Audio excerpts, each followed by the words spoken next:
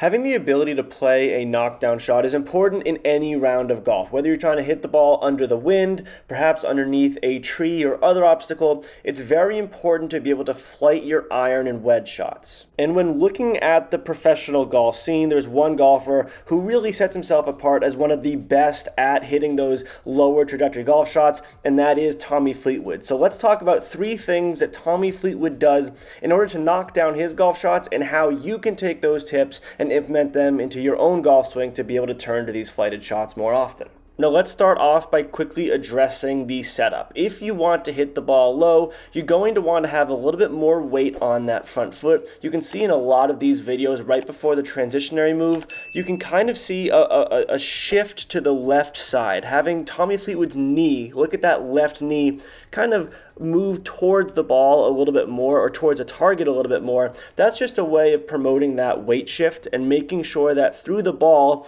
you're getting a lot of weight onto that left side for right-handed golfer. Aside from that, we also want to be having that ball slightly back in our stance, as if you have a normal 7-iron, which is about the middle of your stance, and you want to hit a flighted 7-iron, I would recommend putting that ball, maybe a ball and a half further back in the stance. That's just going to help you inherently get a little bit of a lower trajectory just in terms of what you can do before you swing the golf club. Now let's talk a little bit about the move that we're going to be doing through transition. In order to hit a lower golf shot, you need to take some loft off of your club. That's what's just going to naturally have the ball fly off the club face a little bit lower.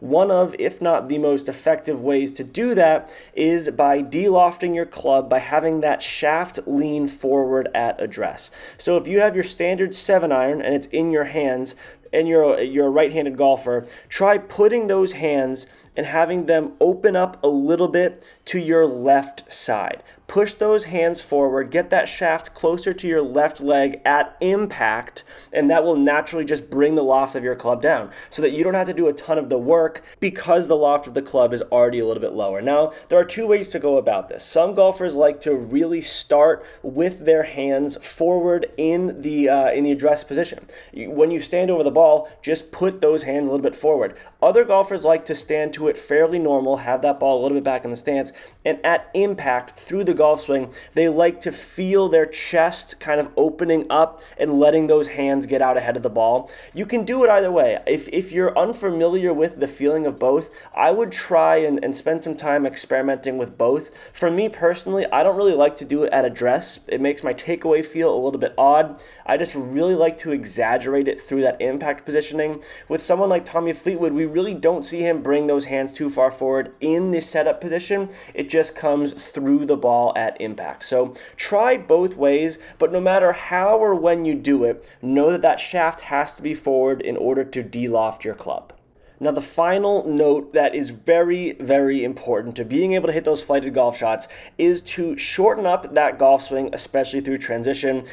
No one is better at this than Tommy Fleetwood. Even on his more full iron shots, you can always see him abbreviate that follow through. You think of someone like Rory McIlroy, especially with driver, how full that backswing is, how far those arms come around his body. That's not what we want. We want the exact opposite of that for knocking down some golf shots with iron. So it's very important to shorten up the golf swing and not decelerate. When a lot of amateur golfers think about taking a few yards off of a shot or hitting a shot a little bit lower, their instinct is to swing a little bit slower, to decelerate through the ball. That is never the right option. We want the swing rhythm, we want the swing tempo to be the same throughout all aspects of the golf bag. So if we're not going to change the speed at which we swing through the ball, what we need to be doing is just shortening up the length of the golf swing. That's the most effective way not only to control our distance, but also control our trajectory, especially when taking the ball a little bit lower down.